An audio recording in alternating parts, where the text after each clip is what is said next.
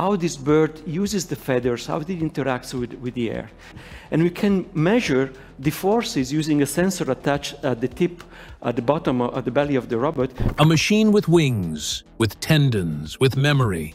This isn't science fiction. This is how nature is teaching machines to fly, and maybe to think. It started with a child, somewhere in Europe, watching birds weave through the sky. That child was Dario Floreano. He didn't want to become a pilot. He wanted to understand flight itself, not just the movement, but the intelligence behind it. Decades later, on the edge of Lake Geneva, he built a lab that would ask a simple question. What if machines could learn from life? What if wings could remember? What if the sky belonged to more than just nature? A lab by the lake.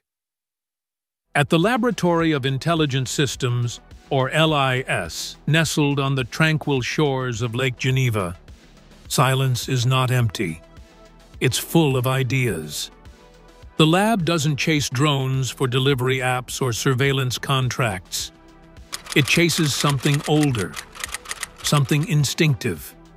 It asks how living things solve problems, and how machines might one day do the same.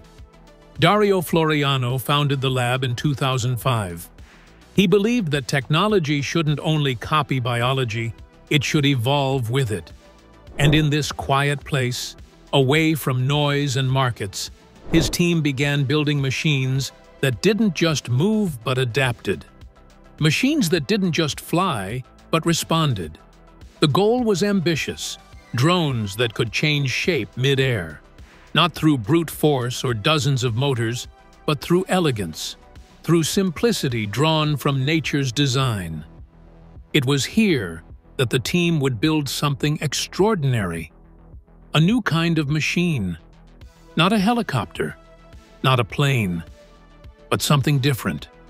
Something closer to a bird than a robot. The Raptor is born.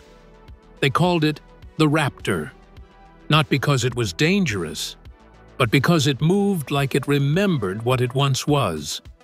A shape taken from the northern goshawk, a bird of prey that cuts through forests at full speed, banking through tight turns with a grace no man-made craft has ever matched. The Raptor wasn't built to be fast or powerful. It was built to be alive. It could glide, twist, slow, and dive. It didn't need a runway. It didn't need instructions. It adapted. The drone's body wasn't rigid. It bent. It breathed.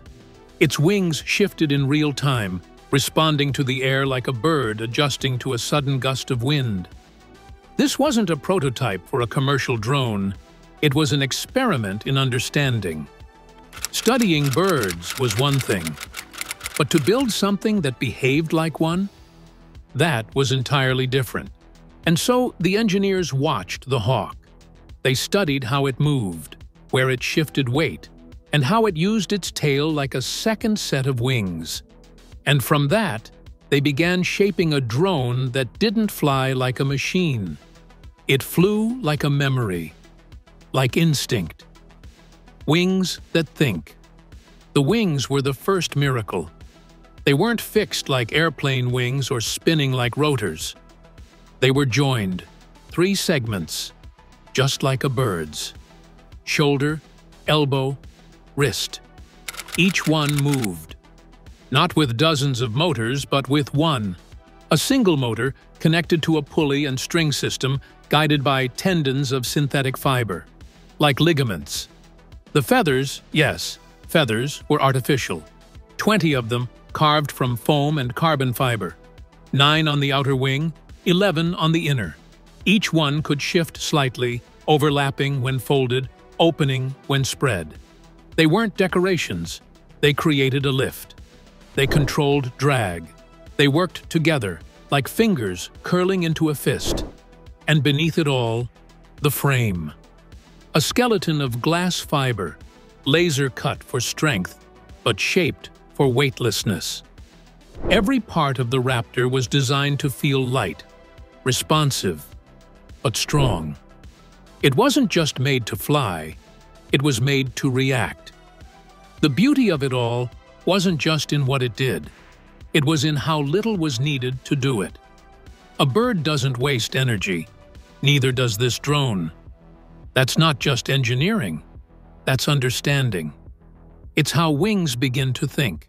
Now first, like always, be sure to hit the like button down below. It helps us out tremendously with the reach of this video. Thank you.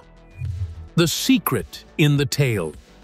But if the wings made the drone fly, the tail made it feel alive.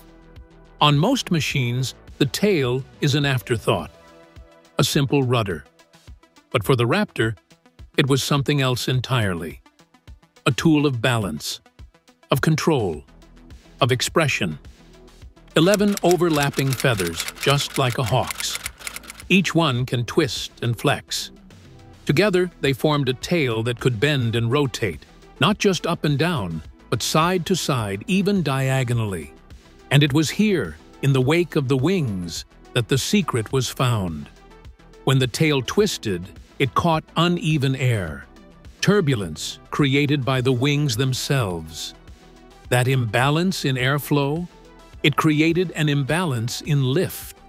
And that lift, when carefully managed, caused the drone to roll, to turn, to pivot, without jerking or drifting. It didn't need to bank like a jet. It slipped through the sky like something born to it. At the same time, the tail altered the drone's pitch, tilting the nose up, increasing the angle of attack, and giving the wings even more lift during a turn. This wasn't just a flight. This was a flight with intention, with grace, with precision, just like the bird it mimicked. Learning to fly smarter. But grace alone wasn't enough. Nature doesn't just fly, it learns, it adapts, it improves. So the engineers at LIS taught the Raptor to do the same. Not through manual coding, but through trial, through error, through a form of machine learning called reinforcement learning. The drone itself became the student. Each flight became a lesson. Each decision carried a consequence. If it turned too wide, it was penalized. If it chose an efficient path, it was rewarded.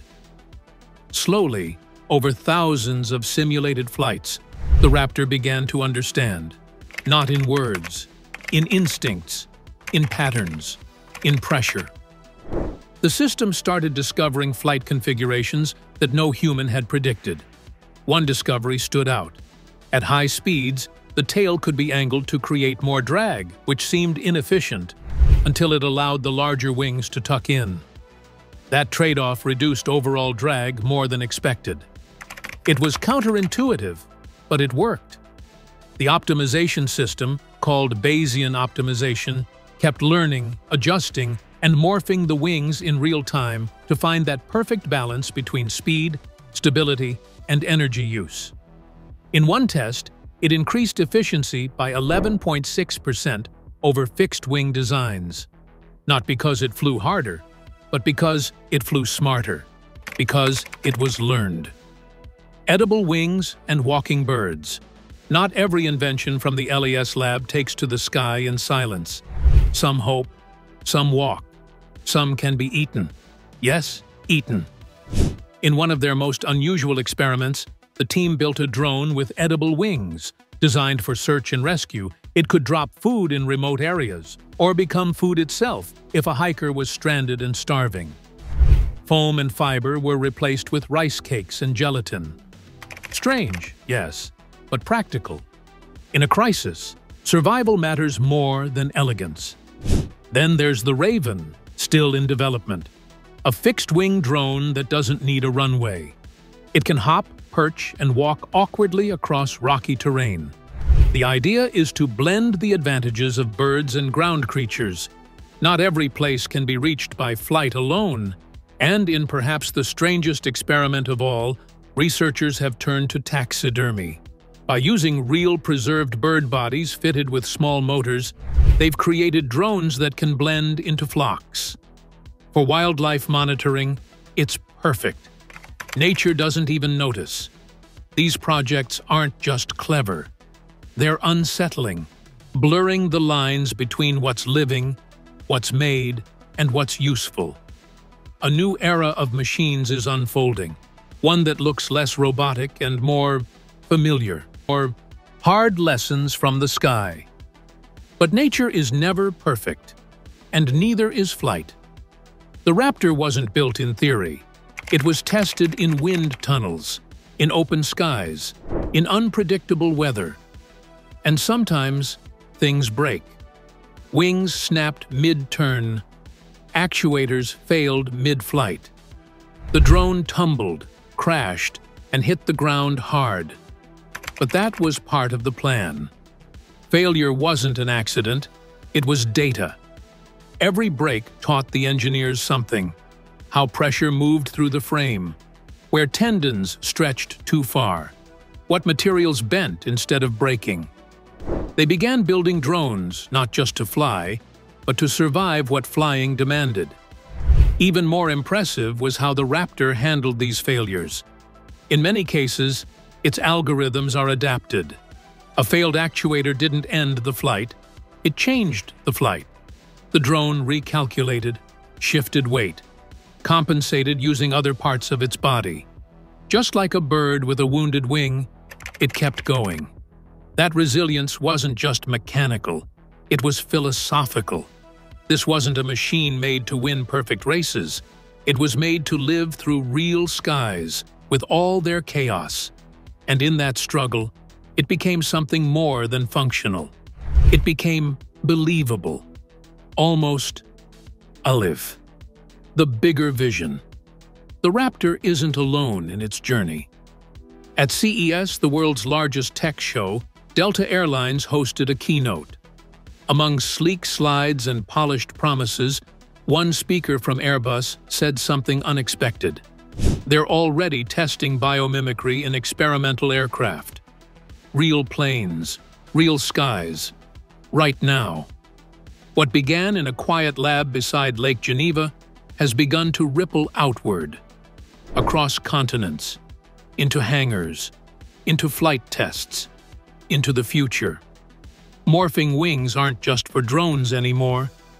They could help fighter jets become more agile, or long-range planes adjust mid-flight to conserve fuel. Not by adding more power, but by learning when to yield, when to bend, when to flow with the sky instead of fighting it. The possibilities reach far beyond warfare or industry. They reach into how we understand flight itself. For a century, we tried to conquer the sky with metal and force. But birds never conquered it. They belonged to it. And now, we're learning that maybe the best way to fly is to stop resisting, to build machines not in our image, but in nature's, and let them change, just like the world around them. A machine with wings, with tendons, with memory. It doesn't roar, it doesn't dominate. It listens to the air, to the wind, to the world it moves through. Dario Floreano once dreamed of robots that would fight injustice. But perhaps the real revolution is quieter. A drone that folds its wings like a bird, that twists its tail like instinct, that learns not from code, but from flight itself. In the space between science and nature, something new is emerging. Something alive, but not living, built by us, guided by evolution. And in that fragile shape, our future, riding on feathers.